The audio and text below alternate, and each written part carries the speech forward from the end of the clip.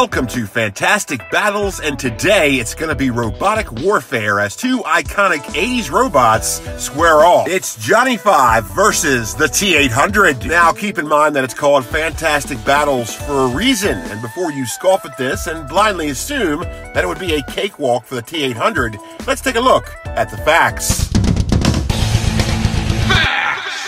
There are indeed a number of variables that would contribute to the outcome of this matchup. And first and foremost, it's very important to realize what the hell we're talking about. When it comes to the T-800, we're going to go with a base model fresh off the Cyberdyne Systems factory floor endoskeleton. And no, we're not going to bother with the biosynthetic flesh because that doesn't really matter. The purpose of that was for infiltration only, and it adds nothing to the armor class of the T-800. The T-800's endoskeleton is made out of titanium, so flesh isn't going to do a damn thing. Its armor class is already pretty damn high, so why bother? And besides, the addition of flesh would mean the difference between two robots fighting each other and a robot fighting a naked dude.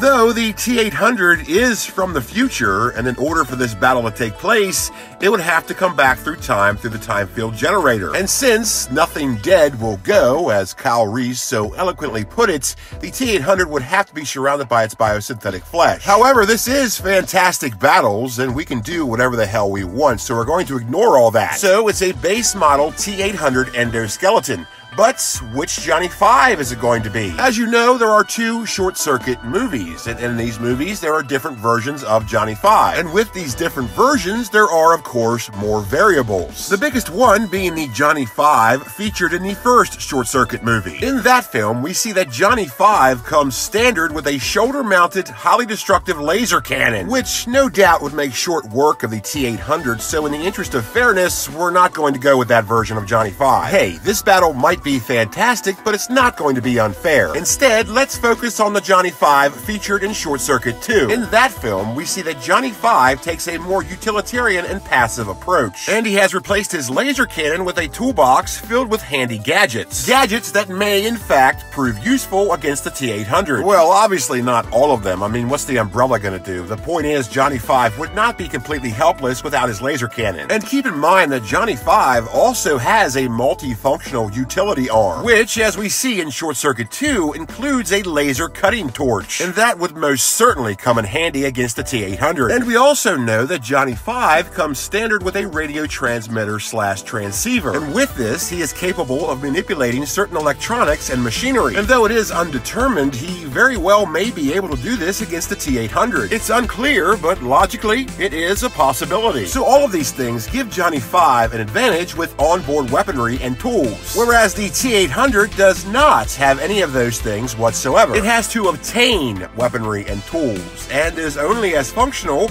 as its environment will allow it to be. Just like Johnny 5 could use any of his tools for this battle, the T-800 could use any weapon it could find, which more than likely would be any kind of firearm, and if that were the case, the T-800 would have a clear advantage with weapon mastery. The T-800 is made for warfare. It is a war machine in every sense of the word, and that being the case, its design mimics the human skeletal system, and that design gives it two completely dexterous and fully functional 5-fingered hands, which means it can do anything a human can do, and that most certainly includes effectively using firearms, whereas Johnny 5's design sort of prevents him from doing that. Johnny 5 does not have two 5-fingered hands. His appendages are more like claws, and though he is capable of using simple handheld tools, using a firearm would be extremely difficult, if not impossible. But the use of simple handheld tools means that he is capable of constructing traps, which would be effective against the T-800 to an extent. And depending on what kind of prep time he would have, Johnny 5 could quite possibly Kevin McAllister any environment he was in, giving Johnny 5 the advantage of craftiness, which could match the T-800's weapon mastery. And he would more than likely have to employ these sorts of guerrilla tactics in order to effectively combat the T-800. This is mainly due to another great advantage the T-800 has over Johnny 5, and that is is higher mobility and dexterity. As I had mentioned, the T-800 has two dexterous and fully functional 5-fingered hands, and its overall design is based on the human skeletal system, meaning that it would be just as mobile as any human being would be. In fact, it would be more so given that it is cybernetically enhanced. And the outcome of this matchup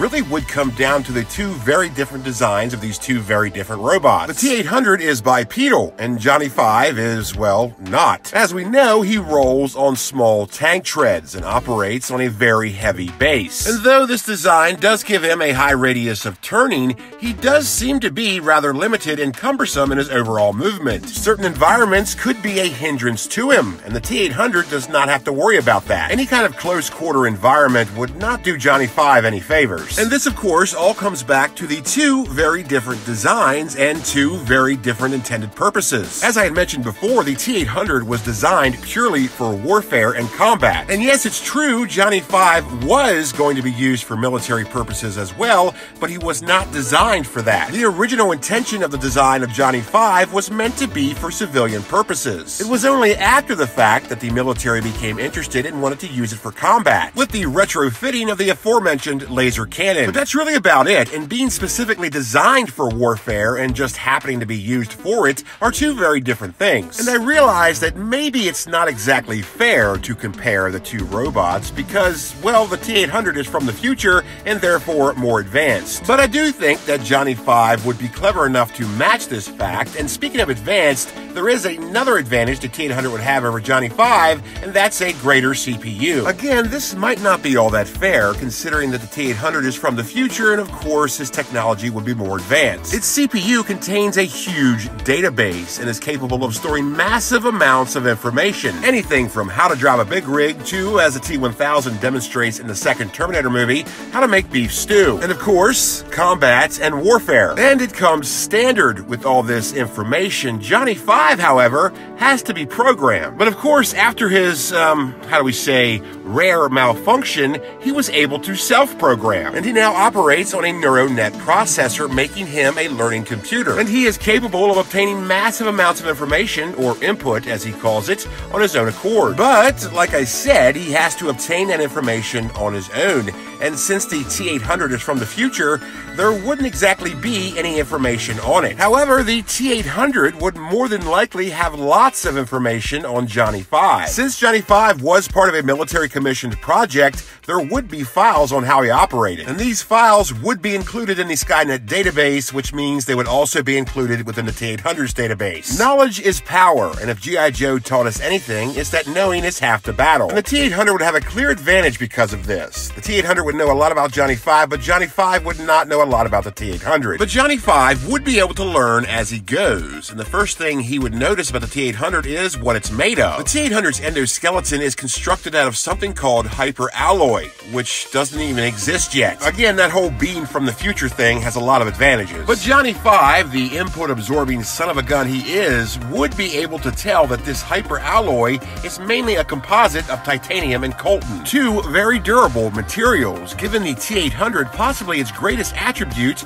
with higher armor class. Johnny 5 does not have this. In fact, within the course of the two short-circuit movies, we see that Johnny 5 is susceptible to gunfire and blunt force trauma. However, in those two movies, we also see that Johnny 5 is capable of repairing himself, giving him the attribute of durability in the form of self-repair. The T-800 does not seem to be able to do this. All it does is remove the damaged parts that might be hindering its mission, making it more vulnerable each time this occurs, which is quite different than self-repair. Johnny 5's ability to self-repair goes right along with his willingness to do so, and that's where his greatest attribute fits in, and that is higher constitution. And if you've ever played Dungeons and Dragons, then you know how important this is. It's a drive to survive and to succeed, and whether or not Johnny 5 is actually alive is neither here nor there, but he seems to think he is, and really that's all that's important. If he thinks he's alive, then he is, and that gives him a tremendous much resolve, a human condition, and of course, a higher constitution. The T-800 just simply follows programs and does what it's told to do. And anyone can tell you that being told to do something and wanting to do something are completely different. A higher constitution is one of Johnny Five's greatest advantages, and it's something that the T-800 will never have. So let's take a final look at the attributes of these two combatants. Johnny Five does not have a high armor class, but he does have the ability to self-repair, giving him durability. His higher constitution gives him a tremendous drive to succeed. And of course, it doesn't hurt to have onboard weaponry and tools. And his craftiness is something that he would rely upon more than once. As we've established, being from the future has lots of advantages. And the T-800 enjoys a higher armor class and a greater CPU because of it. Its human-like design means that it has higher mobility and dexterity. And that means it's efficiently able to use firearms, giving it weapon mastery. So given all that, what do you think would happen in this edition of